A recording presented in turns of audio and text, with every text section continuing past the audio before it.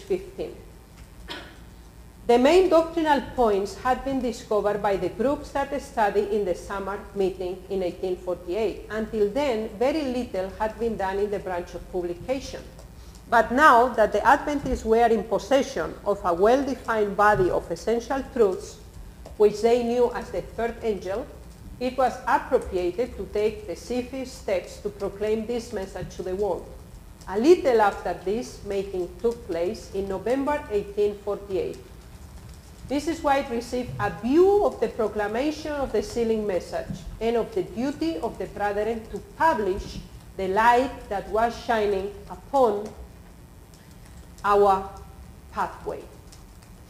So was also instructions given directly by God how to distribute the message. So the foundation of the publishing department in the church is given by God. God decided that this is the way how the message needs to be given to the world, beside all the other options that we have.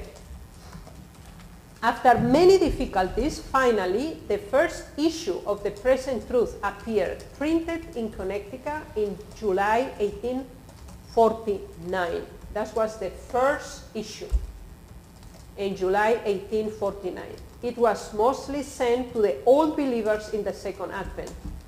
Soon after the sending out of the first number, we received letters bringing means with which to continue publishing the paper, and also the good news of many souls embracing the truth. So, the foundation of the Advent message was given in the publishing work.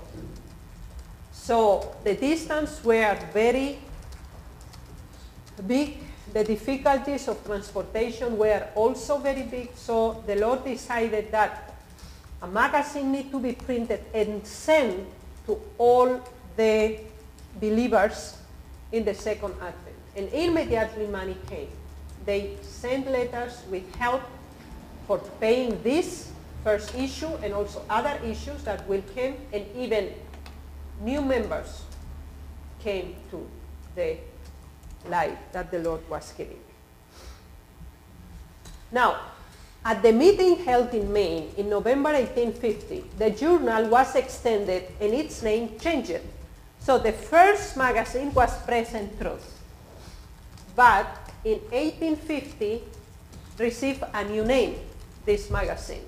And the magazine was Second Advent and Sabbath Herald. That was the name that took Present Truth. So the Present Truth was only 1849 to 1850, and in 1850 came another magazine, changed the name, and that was Second Advent and Sabbath Herald.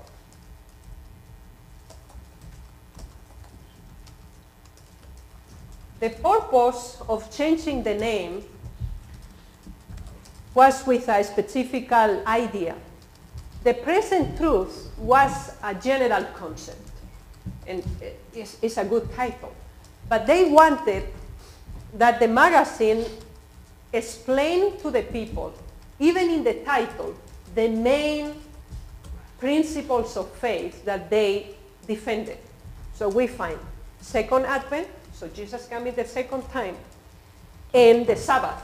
So these main two principles they wanted to emphasize, that when the people see the magazine knew that believe in the Second Advent, Jesus will come again the second time, and the Sabbath as a foundation. That was the reason of changing of the name.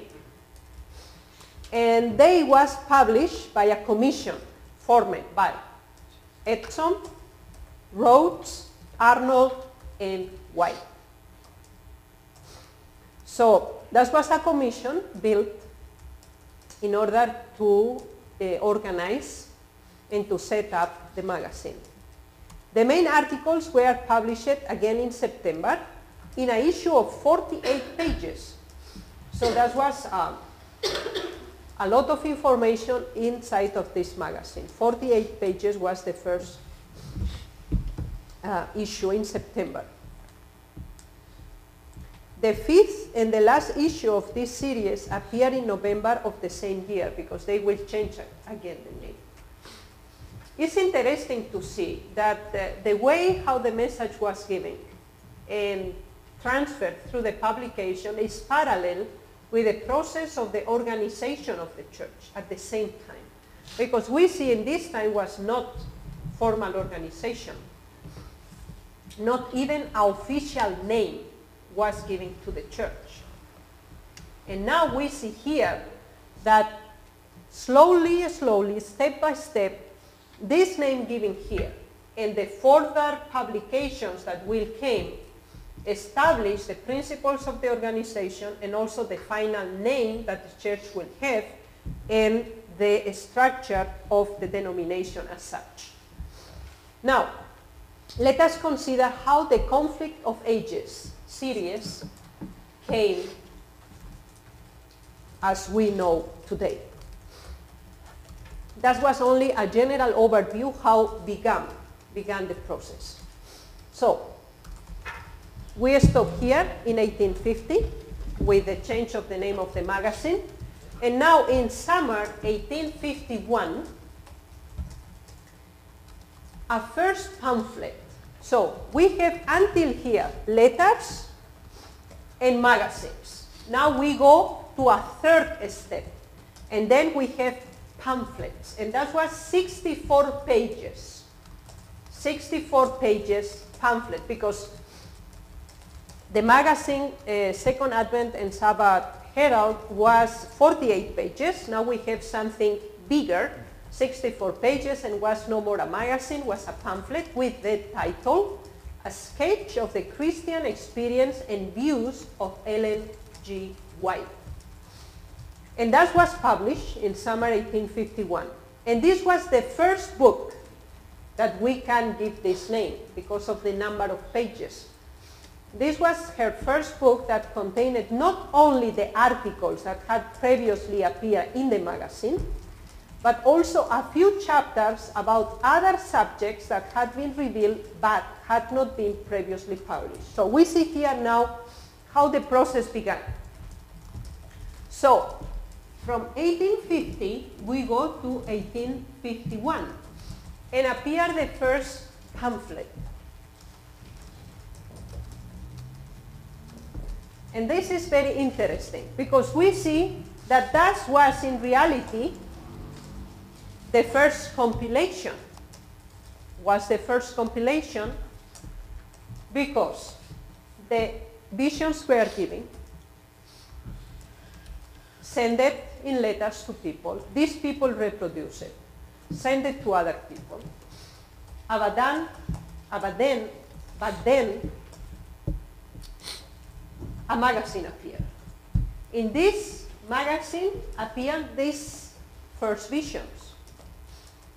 Then the same magazine was enlarged and became another magazine. So this is, don't think that Present Truth remained in a second magazine, was not. This was substitute by the second one. So Present Truth ceased completely the existence and then was substituted by this Second Advent and Sabbath Herald. Now, all the articles that appear here and even more information that was not published until now, but she received as messages from the Lord, appeared in 1851 in the form of a pamphlet. And we can say that that was her first book. So we see how the process went until a book became. From an oral communication or a heavenly vision to an oral communication to others in written form, in magazine form, and then in a little booklet. But that was not all. To these 64 pages was added in 1854 40-page supplement with the title Experience and Views, which included many later revelations, was published to this. So then we have two pamphlets. So we have this pamphlet from 1851 And then we have the other pamphlet from 54, excuse me. 1854 we have the first, and now here we have the second pamphlet. And then they took the two pamphlets together. And in 1882, the two pamphlets were reprinted together and was the two first parts of early writings. So we see here one example how the things develop until the two first sections that we have early writings.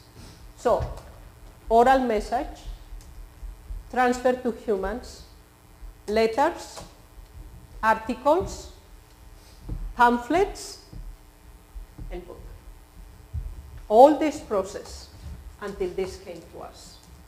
So what this mean? Why is it important to know how all the process was until we receive it? What do you think? Help me with this, please. Why do you think that this was so important, to know all this process?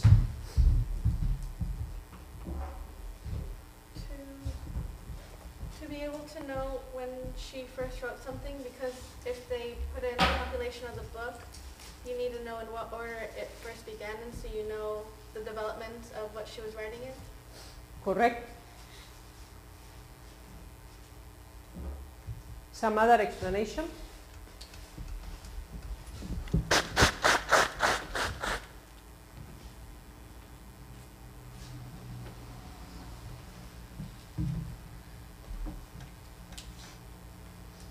So if somebody asks you, which was the first book printed? Which is the answer?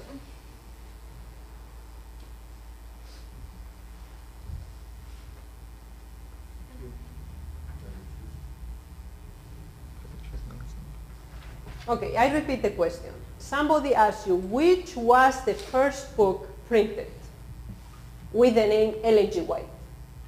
Early writing. The first book? Yes. Present Truth. Present Truth was a book. A sketch of the Christian experience. That's a pamphlet. Yeah. The book. Experience and views. Or that's not a book, it's just a supplement.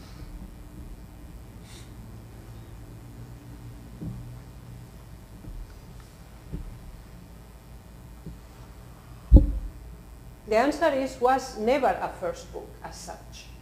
Become a first book.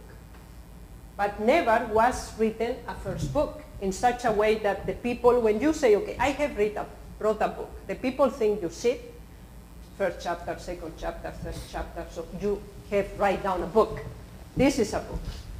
So the first book was not a book as such, as we understand what is a book today. Okay? So that was a compilation of visions put it together in a period of time from 1844 until was given until 1854. So all this period of time was an evolution of this information. And this became a book. The compilation of the visions that become letters. And the letters become articles. And the articles become pamphlets. And then the pamphlets compose a book. This is extremely important to understand because this will help you a lot to understand many things that are in the books of Sister White that people are confused and say, how is possible that Sister White wrote such things? Yeah, she don't wrote this in a book. That was not a book. When the people take Advent Home, they say Sister White wrote this book. That was not a book. We need to understand this. And we cannot consider the book as a book, but we need to consider pieces by pieces. Because Advent Home was never a book. Become a book. So we need to go to the articles that made possible to do this book in order to understand the book, because that was not a book as such. And this will help us very much to give answer to many points that the people say, but here is a contradiction. Sister White says we need to celebrate Christmas. We need to have the tree of Christmas. Because you find this, you cannot say this is not there. You open Advent Home and you see the article and it's there. To have the Christmas tree, then you say, no, that is not true. You cannot say it's not true, that is there. You cannot deny it, but you need to be able to give the explanation. And that was never, ever a book. That was an article, and you need to have the completely article. When you read the article, then you see, well, that has nothing to do with this. What become? Exactly the same when you go, for example, the letter of Basilea. When you go to Select Messages Volume 2, you see one section that say that Sister White say we need to go to both. Sure? Then the Adventist says, therefore we go to both. And they show you here in the book, Sister White in this book wrote, we have to go to both. Why you don't go? And then what you say? This was an article. That was never a book. So it's very deceiving to come to the conclusion that this is a book. This become a book. And therefore, every element needs to be considered as was original. And then when you take the article about the quotations and you read it, you will see that have absolutely nothing to do with political votation. The case was about temperance, to eliminate alcoholical beverages. And then Sister White said, if we need to vote for this, yes, we need to say no. Prohibition, completely. No more alcoholic beverages. And in this case, it's correct to go and say, my part is, I am against alcoholic beverages. This is correct. It's not a political votation. But when you read, as in the book, and then the people say, Sister White wrote in this book, this assessment is incorrect. Because Sister White don't wrote this in this book. That was an article in a specific time, and we need to see the article and the content of the article and came to the right conclusion. Therefore, it's extremely important to know all the process to come to the right conclusion and not to be deceived by wrong ways that Sister White says. You find also that say, yes, how you say not, we are not to eat meat. And she was taking chicken soup. And she said that was very good. And the people say, oh, that was so? How is possible? Sister White was also eating chicken soup. And then the people are confused. They don't know what to believe. They don't know more what to do. Yeah, because that's, we need to consider section by section. And we will avoid a lot of problems and difficulties. So we have here the origin of the conflict of ages. Now, what happened with this compilation of these two pamphlets from 1851 and 1854? So in September 1858, it was announced that the work was ready to be distributed in its 219 pages. So the main points of the history of the controversy between Christ and Satan was briefly touched. The first work, Spiritual Gifts, Volume 1, is available to all and constitutes the third session of the work entitled Early Writings. So what happened here when we have early writings in our hands? So early writings become early writings, the first section, with a combination of these two pamphlets. But now was added a third section, because the first section was the pamphlet from 1851.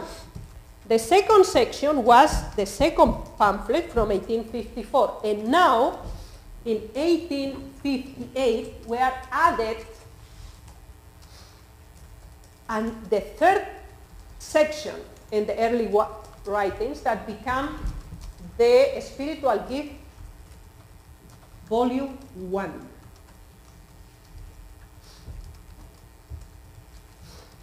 And was printed as such. And the first sentence of this little book declares, "The Lord showed me that Satan was announced an honored angel in heaven. The words I saw, excuse me, of the equivalent appears in these pages at an average of once in every page, and sometimes even more. In concise and general declaration, she exposes important periods of history, revealing the origin of the invisible antagonist powers of God and evil." So we see here how the book Early Writings change. Because the first two sections were only about the visions and unpublished revelations that she received, and in 1851 the first pamphlet, in 1854 the second pamphlet, and now in 1858 were these general visions that spoke about the history of the controversy between Christ and Satan in a briefly form. And this became the third section of early writings.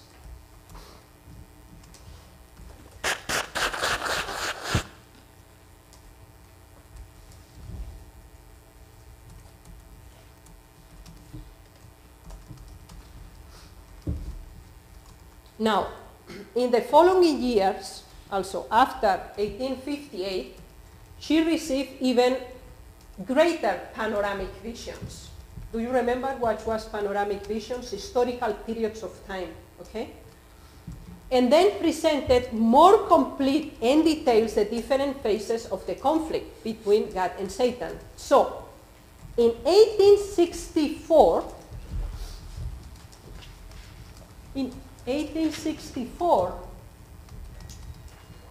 volumes, that was, the second was appearing even before this, so the third and the fourth, which deal in a broader way with the issue of the fall of Lucifer, creation, the fall of man, the life of the patriarchs, and the experience of the people of Israel appeared, because the second volume was in 1860.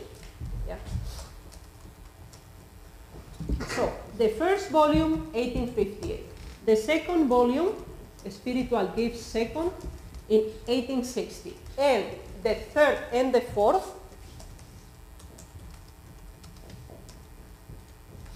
in 1864. So, we see here how the visions become panoramic and cover extended periods of time. Now,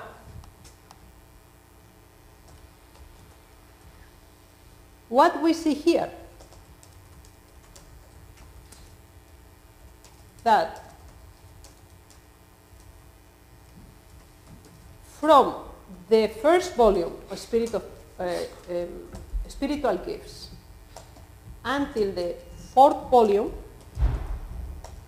from 1858 to 1864, she received what we can declare the origin of the series, The Great Conflict, because present these great panoramics. And from this we will see how patriarchs and prophets and kings, and great controversy and further on came. So, now,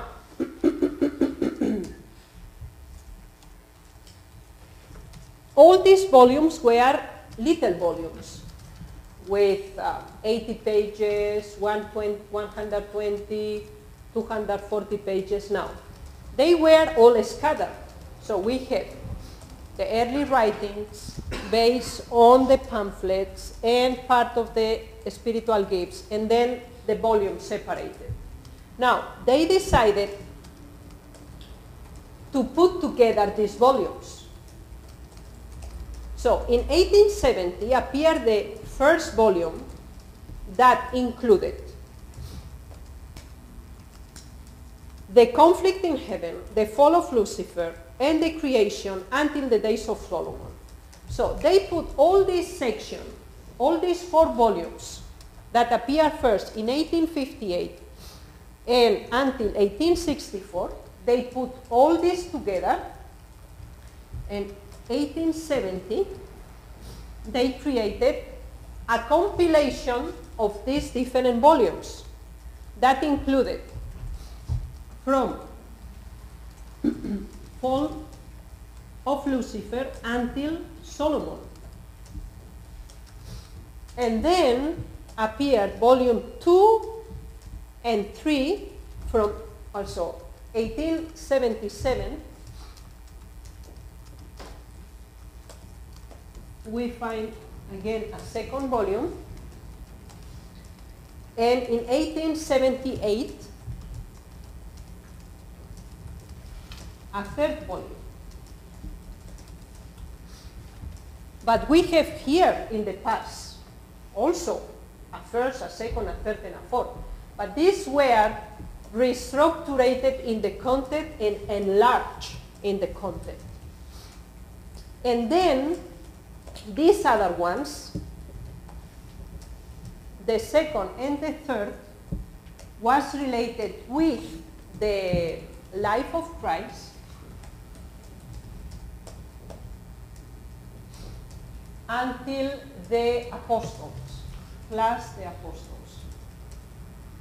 What after become Desire of Ages and Act of the Apostles also. Other chapters were written to be part of the 4th volume, what was not finished until 1882. So the 4th volume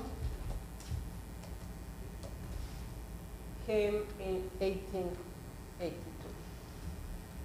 So we see here that during this period of time, from 1858 until 1882, she received a lot of panoramic visions. But not only this, she received also personal visions that related in letters and other information that she presented also in articles. That was parallel at the same time. Now, this 4th volume, if you remember, the 3rd volume was until the apostles. So the 4th volume had the purpose, Sister White, to give the title, The Acts of the Apostle. And in volume 3,